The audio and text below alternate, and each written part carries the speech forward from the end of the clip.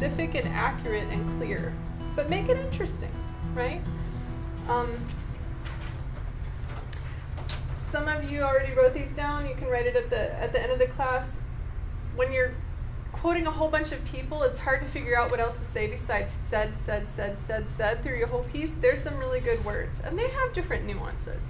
Like if you have this person recalled, quote, they're thinking back to something, right? If you have added, that means one person said something and this person added another concept on top of that, right? So those are all some really nice words for said that you can write down at another time. Okay. Number 2, use strong verbs instead of adjectives and adverbs. Did she look around, glance around, or scrutinize the room? Look around is kind of general, okay? Did she glance around? Did she quickly, Did she scrutinize the room, right? Try to describe it the most accurate, precise way that you can. Use strong verbs. Did he say it loudly, or did he call out or shout, right? Did they walk quickly, or did they scramble down the hill? Doesn't scramble give you a lot more of a visual of someone scrambling down the hill? Good writers rarely use very. Ooh, don't use very. Find a strong verb instead. Their faces were streaked with tears. There were tears on their faces, you could say that. Their faces were streaked with tears. It makes you think of those tear tracks coming down and streaking their face, right? It gives you a visual image. Doesn't it? It's not long. It's still short, but it's giving you a nice visual image because it's a strong verb. Avoid jargon and big words. Jargon is those specialized terms that someone who's not familiar with that universe wouldn't understand. We have to be careful because we're Christians and we all know what "I was so blessed" means, right? But someone who's not a Christian might not even know what you're talking about. Blessed? Someone said a blessing on you? Like, what do you mean? So, and big words are not always the best words, right? You just want it to be clear. Clear thinking becomes clear writing. It's impossible for a muddy thinker to write good English. That's why you guys interview to get a clear picture. You have to understand first, right? You have to understand first what's going on. Then you can use descriptive words that are clear, not flowery or awkward. Here's a sentence I just wrote yesterday. Bob's pulse quickened as the 2 burly young men built like NFL players followed them. Okay, so if I say they're built like NFL players, you know these guys are big. And at first when I wrote that sentence, I just said burly young men, and I thought, that's not strong enough. Why is Bob so nervous about burly young men following him? Built like NFL players, oh. These guys are built like refrigerators with feet, right? Okay. Here's another good skill that anyone can do to improve their writing. Vary your short and your long sentences. Long sentences give description and depth. It's good to have long sentences, right? Short sentences give the reader time to breathe or can add a quick punch for emphasis. Look at this paragraph. Underline the short sentences below. Sometimes it helps to read your writing out loud to see if you have enough pauses, to see if you have a nice rhythm, to see if you let your reader breathe. If you can't read your piece out loud and breathe, then you're not giving your reader enough pauses, right? It's almost like music. So here, I'll read this out loud. Though it happened in a few seconds, it was as if time slowed down. Hector felt and saw the wheels of the Jeep go over him, but he also felt the weight of the car lifted off of him. That's a long sentence, right? He believed he was dying. That is short, and it's also powerful. In this moment, this young man thinks, I'm dying right now. Lying in the street with his eyes closed, he thought about eternity. He knew that he deserved hell. Another really short, I deserve hell, right? He knew that God had given him every opportunity through his Christian grandmother making him read the book of Revelation to her, through the free English class and Bible studies, through the tapes of Pastor Chuck explaining who Jesus was. That was a really long sentence. We need a break soon. In his mind, he told God, I'm sorry, Lord. That's a really powerful sentence, too. We need to repent. We need to say sorry to the Lord. I know that you gave me so many chances. I know that it's my fault that I will be separated from you forever. When he opened his eyes, he couldn't believe that he was still alive. So you see how we needed those short sentences? We needed them short because they were really important. They were like that little knockout punch, boom. But we also needed the long ones so that we could imagine this Jeep going over this guy and the wheels miraculously lifting off of him, right?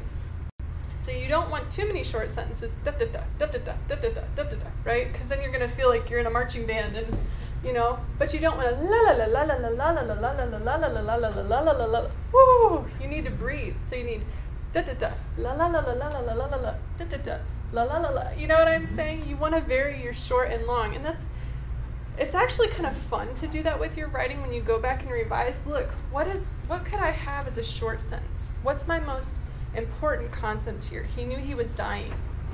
That's really important. He's thinking right now, I'm dying, right? I'm sorry, Lord. Like he is repentant. In that moment, he's repenting, right?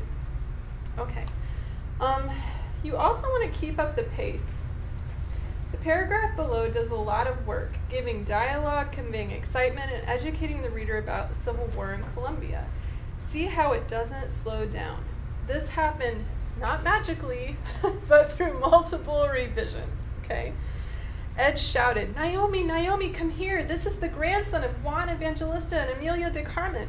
Naomi hurried over and two questioned him. Was his grandfather dead? Hector explained that he was killed in La Violencia, the 1950s civil war against liberals, namely communists and evangelical Christians. What about your grandma? Ed asked. Hector told them that she survived and was living 2 blocks away. Within half an hour, they were face to face with Emilia again after 30 years. That's a lot of information, but we went ticka, ticka, ticka, ticka, ticka, right? We went boom, boom, boom, boom, boom. So if you have an opportunity and the situation calls for it, this situation called for it because it was so exciting. It's hard to imagine it in just one paragraph. The whole story is not here, but it's in issue 75. These missionaries had actually led his grandparents to the Lord. Then there had been a civil war. Almost all the Christians died. And then this guy meets them in an English class 30 years later. And they're like, what? You're their grandson? Where are they? Are they alive? You know, so there's a lot of, this was a moment with lots of excitement. So you want the writing to kind of reflect that excitement. And it's just quickly, boom, boom, boom, boom, boom. Where is she? She's still alive. Da, da, da, da. Where, you know, let's go find her. Let's go see her. So try to keep up when you have, it's kind of those stories that have a lot of natural energy, hurricane stories, stories where something's happening quickly, something where something really exciting is going down. Try to capture that with the way that you're telling the story, right? The quotes are really helpful, right? Naomi, Naomi, come over here, right? Because you're letting the dialogue bring that excitement, right? Okay. Number 6. Revise, revise, revise. Not just one time, continually. Zinsser said, a clear sentence is no accident. Very few sentences come out right the first time or even the third time. Remember this in moments of despair. If you find that writing is hard, it's because it is hard. Doesn't mean you're a bad writer, it's just writing is hard. Okay, let's get to the last couple of pages here. All right, do's and don'ts, CCM style. Now this is very specifically for the magazine. For most of our feature stories, CCM uses narrative style. We talked about how that's telling a story, getting inside someone's head. We take a straight journalistic approach in third person, he, she, it, but we use detailed descriptions and examples. So number 1, avoid editorializing.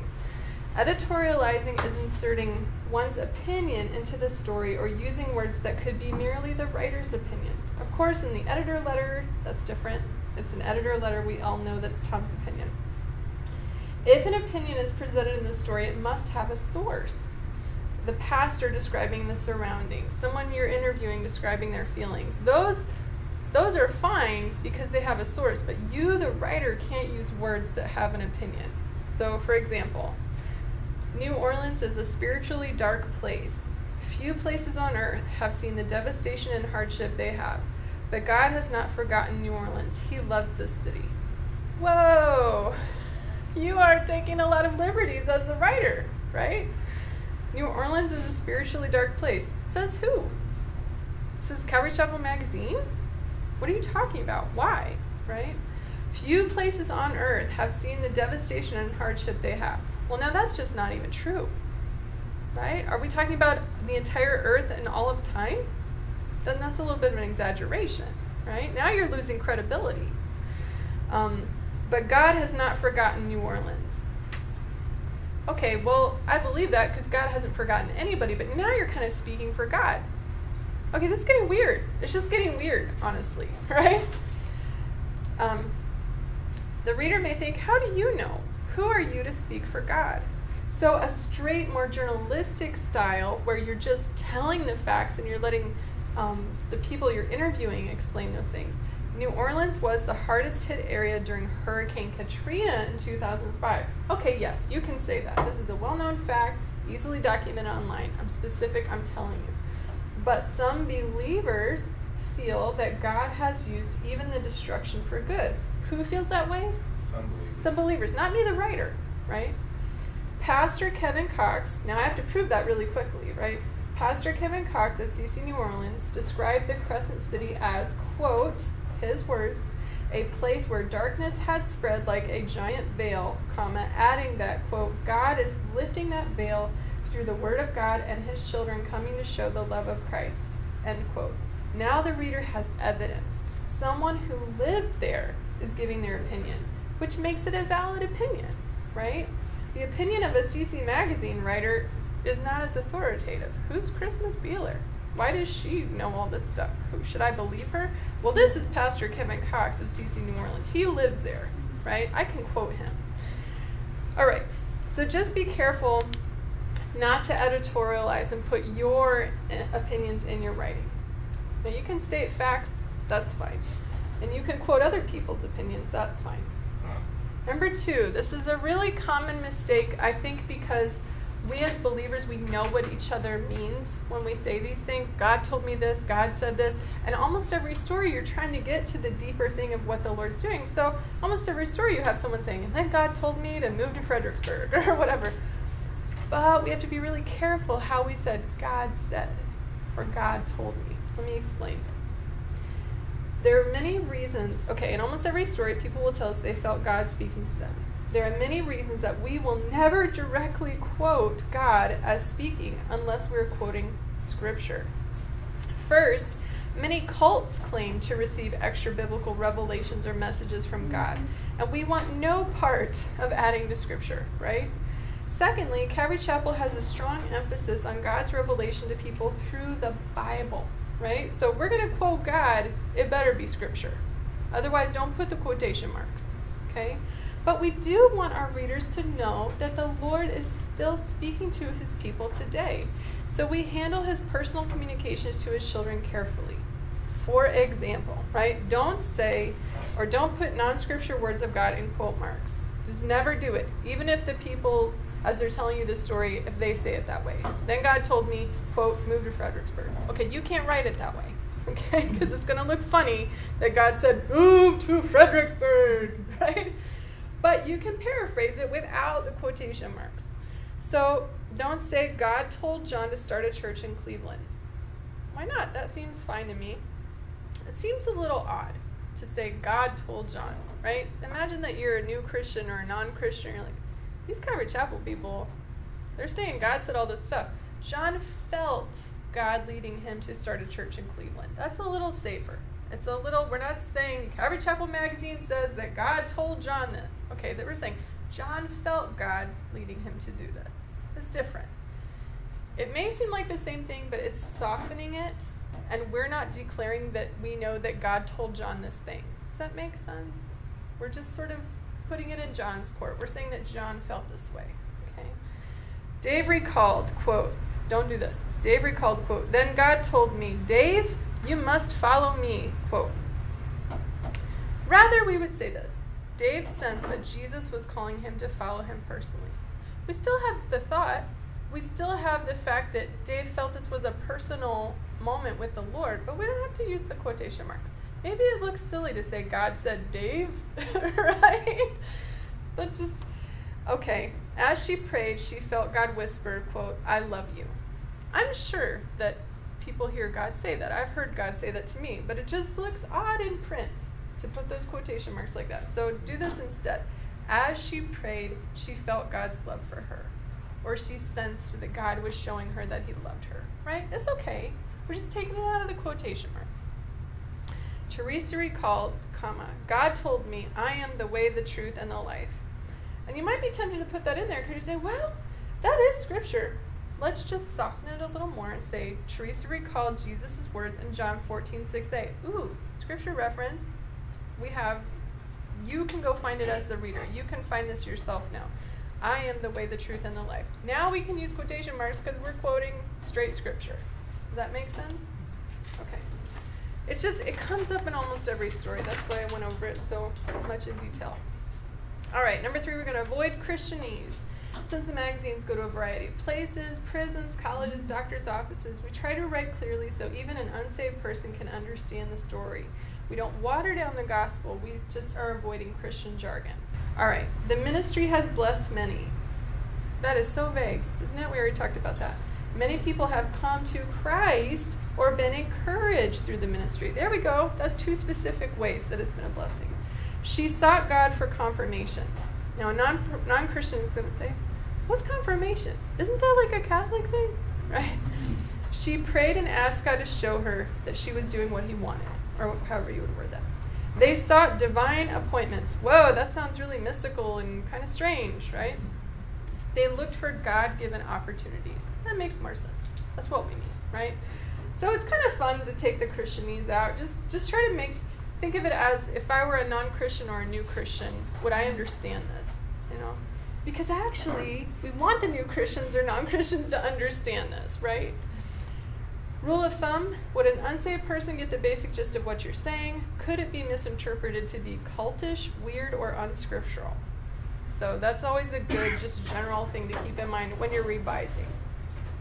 Other things we avoid, we don't use first person, I mean my, in the story. We do use it in a quote, obviously, but we're not going to use it as we're writing, right? The story is not about the writer or the photographer. We avoid using the name of another denomination or group to make a generalization. We wouldn't say, quote, I grew up Catholic, so I wasn't saved, quote. Even if the person said that, we're not gonna write that, because that's like we're declaring that there are no saved Catholic people out there. We're just not gonna do something like that, okay? So rather we would say she grew up in a traditional religion that did not teach that one can personally know Jesus Christ. Because that's what she means. That's what she's trying to say, right? We avoid focusing on how the person doing the ministry was blessed. We've talked about this before, people frequently say things like, I thought I was going to minister to the people of Mexico, but they really ministered to me. We would not use this. Why not? It's too vague. It doesn't teach anything or prove anything. Second, the focus of the story is not on the Christians' feelings, but how unbelievers were impacted by the Lord. Now, if a youth group is going, and the Lord touches them, you can see that there's some value in that. Because these are young people who are still growing in their faith. Maybe they weren't even believers, and then they went on this trip, and then the Lord touched them. You can see how that might be. But otherwise, we really don't talk about how the team, and even then we try to get them to be specific. Not just, it was rad, I was stoked, it was awesome. But, well, what? What specifically did God teach you? So, grammar fundamentals, I know I don't want to insult anybody by talking about grammar fundamentals, but I find so often as a writing teacher that people just need a little reminder. It's been a long time, maybe, since you've been in an English class, right? And writing, you need to know how to use the language. You need to know how to write a sentence.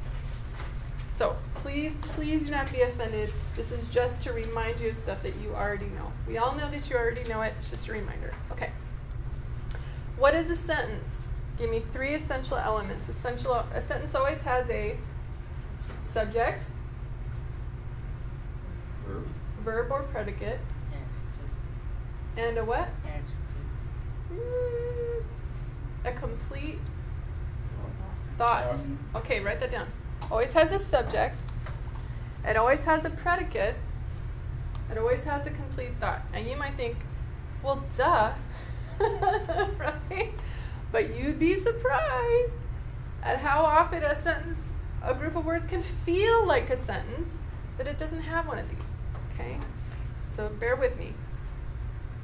The last one, the complete thought, is actually very important. Many times if a sentence is lacking a complete thought, it is a fragment. Okay? For each sentence below, underline the subject once, the verb twice, and put a check mark if it has a complete thought. If it is missing one of the three elements, put an X. Peter and John ran to Jesus' tomb. Subject, Peter and John. Predicate, Ran. complete thought, where did they run? To Jesus' tomb. Complete sentence? Yes. Yes. The disciple Peter had a passionate faith. Subject, Peter. predicate, had. Complete thought, he had a what? Passionate faith. Complete sentence? Yes. Yes. They found it empty. Subject, They predicate, found what? it. Found it empty. Complete thought? Yes. Yes. Because Jesus had risen. Subject, Jesus. Predicate, had or had risen. Complete thought? No. What word is throwing that off from being a complete thought? Because. Because is a cause-effect word. So you're giving me the cause, but you're not giving me the effect. If I say because Jesus is risen, you're saying, where's the rest of the sentence? You're not giving me a complete thought. That's a really easy way to recognize a fragment. If it leaves you wanting more, if it's not a finished thought. But you're like, well, Christmas, it has a subject and it has a predicate. Yes, but it's not a complete thought, okay? Who was his Lord and Savior? What's my subject? It's a little confusing, right? It could be who, but predicate was. Complete thought? No. No, not really. It's more like a question. It's more like a question. Who was his Lord and Savior? Okay. Now, really, when you're looking at your writing, if you want to practice this on your writing, underline your subject once, your verb twice, and then put a check if it has a complete thought. That's something that you might want to do later on your own. Now, this might seem odd, but it's actually very helpful. Prepositional phrases. Sometimes to find this subject, it helps to eliminate the prepositional phrases and dependent clauses. The subject of the sentence will never be inside a prepositional phrase or a dependent clause. A preposition is a long word. All it means is it's a directional word, right? It usually describes where something is in space or time. So in space, like in the physical universe, in space, above, around, along, below, beside, by, over, under, through. If it's a directional word like that, it is a preposition. In time, it's telling when or where something happened in time. Before, after, during, since. And the other really common prepositions are to, from, for, with, and of. And why is this helpful? Because if you can isolate your prepositional phrases, you know my subject is not in there. Neither is your predicate, okay? They're just extra phrases in your sentence that give description. So if we say, over the river and through the woods to grandmother's house we go. How many prepositional phrases do you see? The prepositional phrase is going to be the preposition. It's going to start with the preposition. It's going to end with the object of the preposition. Over the what? River. River. So put parentheses, those little curvy brackets around over the river. That's one prepositional phrase. Through the woods. Through the woods, very good. That's our next one. Through the what? Through the woods. That's our next prepositional phrase. To grandmother's To house. grandmother's where? House. To grandmother's house we go. Now, when you first looked at that sentence, there were a lot of nouns in there. And it's like, which one of those is the subject? Is it river? Is it woods? Is it grandmother? What is the subject? Well, now we got all those prepositional phrases out of the way. And we're only left with two words. What are we left with? We're left with we go. Well, what's my subject? We. And what are we doing? Going to grandmother's Go. house. Wow. So we, underline it once, that's your subject. We go. Underline we once and go twice, that's your predicate. Now, if I had put that sentence before you and said, where's your subject and predicate? Who knows what we all would have thought. But if we can take the prepositional phrases out of the way and say, oh, the subject is we, what are we doing? Go. There we go. Now we do know where we went because we had all those prepositional phrases, so we have a subject, a predicate, and a complete thought, right? We have a sentence. In the summer, before school starts, people go on vacation to the beach or out of town. Now, if I were to say, which of those is your subject, some of you could figure that out, but some of you would just be going, oh my gosh, I don't know. Look at all the nouns. So let's take some of those prepositional phrases out. In the Summer. Okay, what's our next one? Before school starts. Good, before school starts. On vacation. On vacation. To the beach. And out of town. Good. So now we're left with what? People. People go. People go. What's my subject? People. What's my predicate? Go. Excellent. Do we have a complete sentence? Yes. Yes, we do. From the mountains to the prairies to the oceans white with foam, God bless America. Right? Give me some prepositional phrases. From the mountains. Good. To the prairies. Good. To the ocean. Good. That's it. With. Oh, with phone. Good. Mm-hmm. Okay, so we're left with God bless America. God bless America. And really, oceans white really goes with oceans. So you could say to the oceans white as a prepositional phrase. So that leaves God bless America. Who's my subject? God. What's my predicate? Bless. Bless who? America. Okay. Do I have a complete sentence? Yes. Yes, I do. Prepositional phrases always act as an adjective or adverb, describing something in the sentence, right? Other dependent clauses may contain a noun and a verb, and they start with a signal word such as who, which, that, what, when, while, because, if, or a preposition. Put a bracket around the dependent clauses and the curved parentheses around the prepositional phrases. Then put a check mark if it is a complete sentence or X if incomplete. Okay, we're going to help you with this. All right. So remember how we were up at the top? We said because Jesus had risen wasn't a sentence because it was incomplete. Okay, so we're looking for more things like that. We're looking for these clauses that start with a word like who, which, that, what, when, while, because, if, or a preposition. Okay? I confess that I ate the entire pie that was sitting on the counter. Let's start grouping things into phrases and clauses. There's at least one prepositional phrase in there, right? On the counter. On the counter. That was sitting. Good. That I ate. Good. And you could even put the entire pie in that clause. So if we take away that I ate the entire pie as one clause, that was sitting as one clause, and on the counter as a phrase, that leaves us with what? A complete sentence. I confess. Confess. Right? So we have a subject, we have a predicate, and we have a complete thought. Do we have a complete sentence? Yes. Yes, we do. Okay, and you guys do the next one. Give me a prepositional phrase. In the minds of Maria. In the minds of Moria. To the Okay. death. To the death. Over the precious kingdom. Good. I got a clause in there. What is it?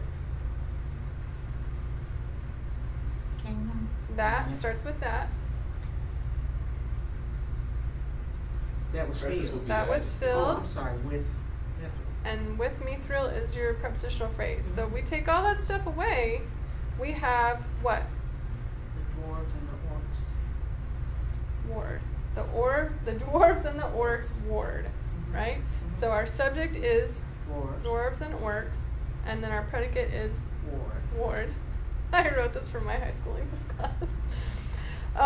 So we have a subject and a predicate and a complete thought. So we have a sentence. Now, before I was attacked by the vicious man-eating chihuahua that lives on my street and haunts my dreams. There's a lot going on. Feels like a complete sentence, but is it?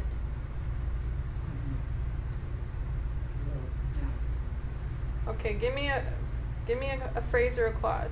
Before I was attacked. On my street. The clause. By the by the vicious man-eating chihuahua that lives on my street and haunts my dreams. Where's my subject? If everything's in a clause or a phrase, where's my subject? There isn't one. Every single word is taken up in a clause or a phrase, a prepositional phrase. Now, if you took out the word before, well, that changes everything, right? Okay. I would be the subject. I would be the subject, right? Okay. This is just something maybe to do some word searching online, go through some of these exercises, ways to punctuate two independent clauses. An independent clause is a sentence that it talks about all that. So that's just something for you to study more on your own. Because as a writer, yes, there are editors who are going to look at your stuff, but we expect that you can write a sentence, right? We don't want to have to revise every single sentence that you write, okay? And it's nothing to be ashamed of or worry about. You can remind yourself what a sentence is, what a sentence has to have, what a sentence looks like, how to write it better, how to write it clearer, right? Okay. Now, on some blank piece of paper or on the back of one of your sheets, I'd like you to draw two triangles. The first one, I'd just like you to draw a regular triangle with a point on top and this flat part on the bottom. Draw it kind of big, okay? Now leave an inch or two or a couple inches below that. Now draw a triangle that looks like this with the flat on the top and the point on the bottom. So leave yourself some room between your two triangles because you're going to label them. Okay. In journalism, there's a concept called the inverted pyramid. But before I explain what that is, I'm going to explain what this is because you're more familiar with this. This is a normal paragraph structure or normal essay structure that you probably learned in high school or college. Okay? The interesting thing is that this can describe a paragraph. It can also describe an entire essay, right? So in a normal paragraph, we start with the what? What's TS? Subject. Topic sentence, right? In a normal paragraph, we start with the topic sentence on the top. TS, or you can write topic sentence, whatever you want to say. And that would be something like, the missions team went to Congo. Okay, that's your topic sentence. It's telling me the general idea of this paragraph, right? Then you would have details. They went here, they went there, they did this, they did that.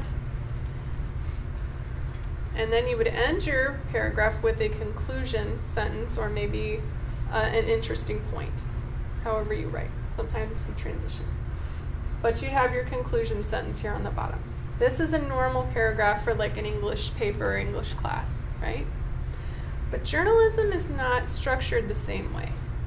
Yes, you can have paragraphs in your story, but in general, you're going to structure at least your first paragraph this way. You're going to start with your hook slash your most important detail. Now, if you go back to your page where we were talking about the Congo, what page was it on, guys? That was page 27, exercise 2. And actually, I think Ronnie did this or Barb did this. Somebody might have done this. I can't remember. What is the most important part of that whole paragraph? The Congo paragraph? Mm-hmm. What's the most important piece of information? That more than 200 children prayed to receive You got it. Christ. You got it. That's our most important piece of information. As this paragraph is written, it's at the bottom, right? But journalism style, we put that puppy at the top because that is our most important piece of information. Why do we write this way in journalistic style? Well, there's a lot of reasons. It pulls the reader in right away. We're telling you the most important reason to keep reading this story. But also, back in olden times, and even still today, when you have a story come in and you only have 500 words and the story is 800, to make lives easier for the production team, they just chopped from the bottom. They're assuming that all the important stuff is at the top. It goes from most important to least important, right? So they're going to chop your story. They're just going to chop off the last 200 words. So you want to have all your important stuff at the top, right? So you would have your hook, your most important piece of information. Then you would have secondary detail. And then the last thing might be a transition into the rest of the story or an important point, okay? What does that look like? If you go to issue 75, page 49, it's this little one about U-turn in Kenya. Now, we had to write this one short and sweet because we didn't even have a whole page to work with. So look at your first paragraph. Somebody want to read the first paragraph? Sure. Hundreds of men found healing from addictions through Jesus Christ at the U-Turn for Christ ministry in Nairobi, Kenya, started by Pastor Duncan Maya in 2008 after he was freed from drug addiction and at the U-Turn in Paris, California. Now a second U-Turn ministry in Kenya has opened in Kisii country, 7 hours west of Nairobi, to reach those in western Kenya. Okay, so the first thing I tell you is hundreds of men have found healing from addiction. That is the most important thing. Now we also have something important. Another U-turn is opening, right? So we've got two really important points right there at the top of this story. And now I'm going to elaborate, right? I'm going to explain, how these guys found Christ and their names and their quotes and everything. But I've got the most important information right up there at the top, don't I? And not every story is going to start this way, right? We talked about the narrative style lead where you're immediately there with someone on the street hearing about Jesus. That's different. But when you have to write really tight and really short, try to use this style, the inverted pyramid style. Now, if you want more information, go to the Purdue Online Writing Lab. That's P-U-R-D-U-E Online Writing Lab. It's also called the OWL. And Google the words inverted pyramid structure. And if you want to write that next to this little triangle, inverted pyramid structure.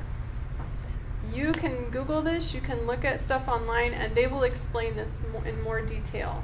The interesting thing to me about both of these triangles is that they really talk about not only the structure of the first paragraph, but of the whole piece, right? Because in your regular triangle, your typical writing, you have your introductory paragraph, your detailed paragraphs, and your conclusion paragraph, right? That is not how an article is written. An article gives you the most important stuff up top, then it gives you details, and then it ends with maybe some leftover information, like a phone number you could call to find out more or something like that. But it's got your most important stuff at the top, right? So if that doesn't bend your brain too much, they're both structures. They're kind of like roadmaps for the structure of the whole piece or just the first paragraph. So if you want to sort of make sure that you've processed everything we talked about, I would go back and look at some of the pieces you've written. See if you can do some cutting. See if you can make them clearer. See if you've got some redundant words. See if it's, active voice or passive voice. Do the research assignment that's on page 26 if you haven't already. If you would like an actual assignment that we would possibly use for this next issue, see me after class. I've got a few that we need done. And that's it.